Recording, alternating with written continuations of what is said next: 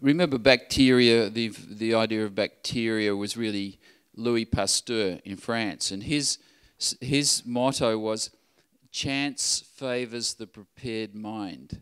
So all kinds of lucky things are happening to all of us continuously, but it's only the person who's thinking about the problem and with the right background and knowledge who makes the discovery. And Fleming, he was the person who discovered lysozyme. So you know the tears can inhibit bacteria. So he was interested in any kind of compounds which could inhibit bacteria, and he was used to looking at Petri dish with an inhibition zone.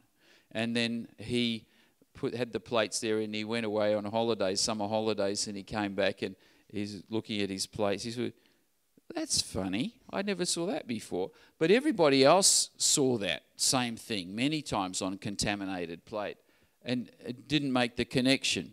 And Fleming made the connection because actually that's the kind of thing he was interested in, and he always looked at culture plates and wondered about things inhibiting bacteria, he was already dreaming of antibiotics before he made the discovery.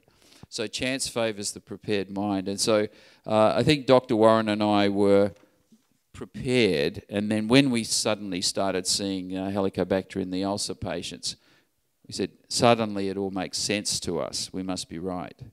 And so that's what happened. So keep trying, and we were able to culture the bacteria because we were trying lots of different ways of doing it for about 1 year before we finally did it. So that's why we were able to do it.